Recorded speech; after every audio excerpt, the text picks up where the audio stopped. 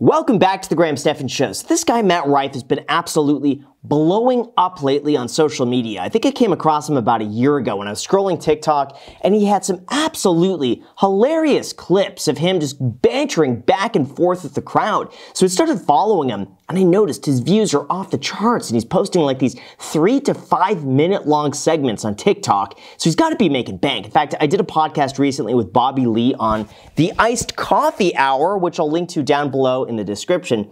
And I was estimating Matt Rife has to be making like $1 million a month, minimum, just from what he's doing. Like, that's like the worst case scenario. He's probably making like $1.5 million a month right now, blowing up. And his story is actually quite incredible. But this video here, I think, really takes it to a different level. Forbes did an interview with him with the best advice that he heard from Dave Chappelle. And I think this has everything to do with business, making it last. Everything that you need to know as an entrepreneur or business person, or just if you're curious how much money you can make in comedy like this, keep watching. I want to share my thoughts on this as soon as you hit the like button and subscribe. That's all I ask for. That's it. It would make me so happy if you could do that, because half of you have not subscribed already. So thank you so much, and now let's begin. How does it feel to share a stage with someone like Dave Chappelle? Unbelievable. He, over the past like 6 months, has become an incredible mentor and has just given me so much advice that I wish I would have gotten like a year ago, honestly. But I can't think of somebody better to help me navigate the situation. He's from Ohio as well, started at the same age as I did. Yeah, comedy right now is very difficult. Again, I'll link to this podcast down below with Bobby Lee, because we go into it here about how comedy has changed over the last 20, 30 years. Like, you can't say the stuff today that was really funny like 20 years ago. Like, tastes have definitely changed a little bit. It seems like people are a lot more sensitive today than they were back then. A lot of stuff you just can't get away with saying anymore, even if it's in the name of comedy, even if you're joking around. There's some stuff that, you know, you say it and you get everything canceled. So Matt Rife has so far navigated this perfectly. He's kind of found this really interesting niche of crowd work, where basically he just finds random people in the crowds, banters back and forth with them, and it's funny. Like, this guy's just naturally funny without pushing buttons necessarily. And that is doing incredibly well right now. No one's doing it like him. But Dave Chappelle, on the other hand,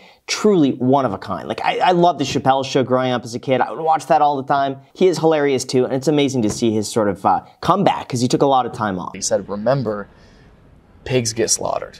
He said, don't get greedy. You know, you don't have to say yes to everything because there's money involved. And that is something I've been going through over the past year, has been saying yes to so many shows and so many different opportunities, because for the past 11 years, there was no opportunities. This is so true. I think for so many people, I hope you get to a point, by the way, where you get so many opportunities that you feel like, oh, I gotta say yes to everything. I went through the exact same thing. Like, I never expected my YouTube channel to blow up like it did. Like, I never would have imagined I would be here today. Like, honestly, when I started like 7 years ago, the idea of even hitting 100,000 subscribers would be like, if I did that, that would be a monumental success. Even hitting 10,000 subscribers, like, that to me was unbelievable. So when that actually started happening, I was like, oh crap, how can I make sure I don't screw this up? And so a lot of that was like, well, let me start more channels. Let me post more often. And I think at the peak, we were posting like 12 videos a week, which is insane, 12. Right now I'm posting like 4, give or take, like 3 to 4, but we're doing 12 at the peak of that. And I was just saying yes to so many things because I was so afraid. It's like, hey, you never know when this is gonna run out. So I was doing collaborations with other people. I was doing podcasts. Anyone who would ask me to do something, I'd say yes to that. Any sort of interview, I would say yes to a whole bunch of things, just because I felt like I've never had these opportunities before. I may as well just see where it leads. He saved me $750,000 on a lawyer. Like him alone. Oh yeah, they wanted us to go with this 5% lawyer, which would have been like $750,000 for a certain deal. And he was like, nah, I've got a guy who'll do it hourly. Wow. Cost me a couple grand. Just for reference on that, we got to do the math. I think he glossed over this. A lot of people just went over their head here. He saved $750,000 on a deal where a lawyer would ask for 5%. We could do the math on that. That means it was a $15 million deal. And a lawyer was going to charge 5% negotiation on that. He just paid a lawyer hourly, $5 grand, did the exact same thing. $15 million. It's wild. I have no idea what that's for. It's probably a contract for him to do something with somebody, probably a year contract, 15 million bucks, which means he's probably going to make like $30 million this year, maybe 25 million. It's insane. But it goes to show you just the power of having someone that you could talk to like that sort of a mentor can save you in so many immeasurable ways. Because I guarantee Dave Chappelle has probably learned that the hard way. Probably had lawyers negotiating on his behalf, taking a flat, percentage rate of whatever they negotiate versus hiring someone hourly. Like Dave's been through it. Money wasn't good 14 months ago. I was down to like my last couple of months rent that I was like, okay, dude, you got to come up with some kind of game plan or you're going to just have to get a 9-to-5, which there's nothing wrong with, but I'm not able to fully commit and give all of my time and energy to this thing I really want to pursue and love so much and put so much energy towards. It's crazy what social media could do. And here's the thing too, a lot of people thought, including myself, I'm like, oh my God, this guy came out of nowhere. He's this overnight success. He starts posting videos on YouTube and TikTok and they start blowing up everywhere. He's getting so many views. Little did I know, like Bobby Lee knew this guy from way back in the day. Like this guy has been grinding the comedy club scene for like a decade. And you've never heard of him until recently. It goes to show you, it's like he had been working and honing his craft for such a long time. It's only now that all of that work, 10 years of work, is now being recognized today. It's like, oh, he just blew up out of nowhere.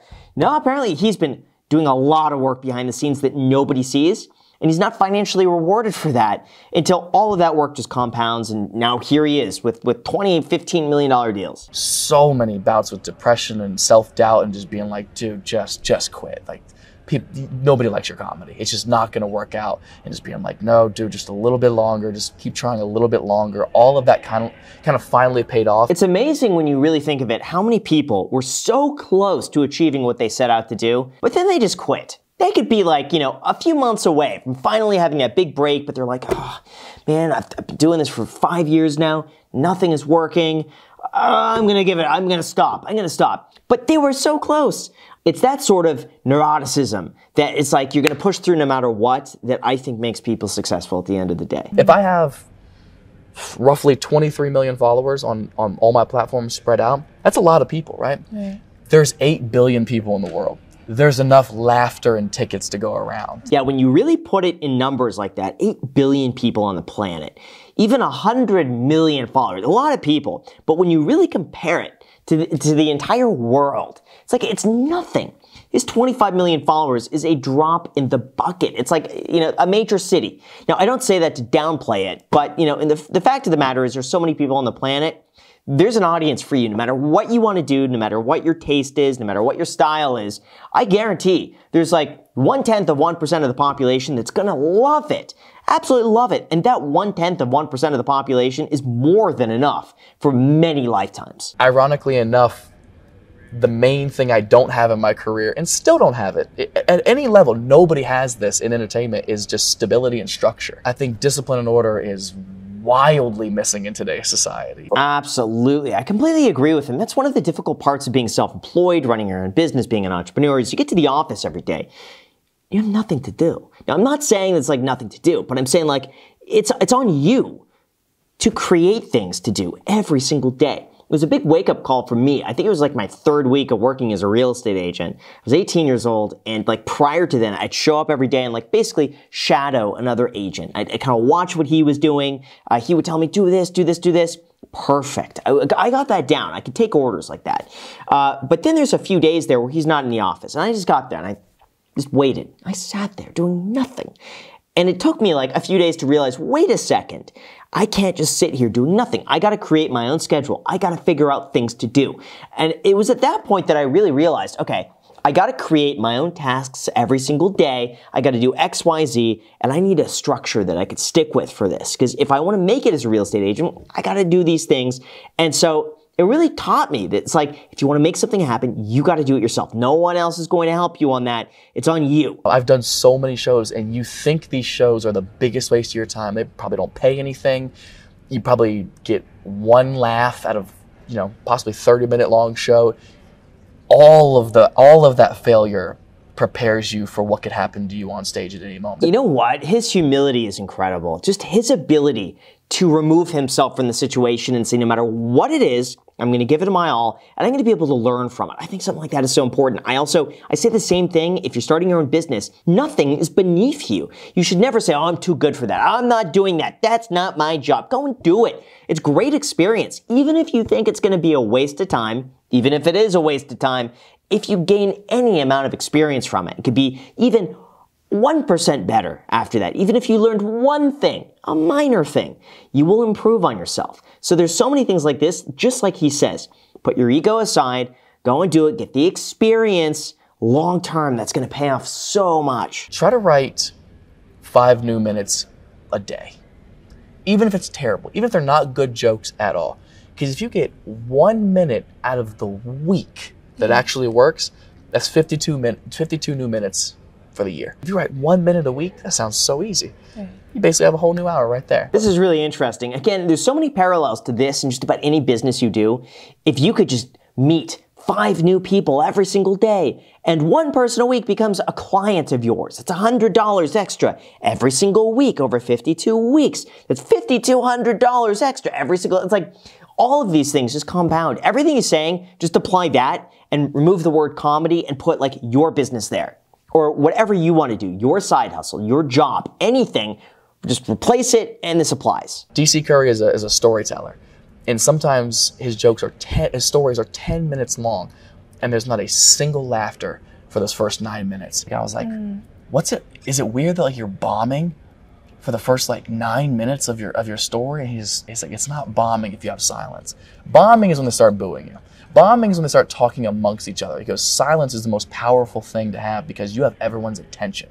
They are giving you the opportunity to win them over. That's interesting. I never thought of it that way, that you have their attention. It is kind of true. Once you start like whispering and stuff like that, you've lost people. But if you have their silence, they are paying attention. Attention, I think, is one of the most powerful currencies today. Everyone wants your attention. You're giving me your attention right now. You're giving me your attention. I got that right. So that is incredibly valuable. So thank you for that. Comedy is a bit like an orchestra. Like you do have to conduct people to the flow of the material you want to talk about.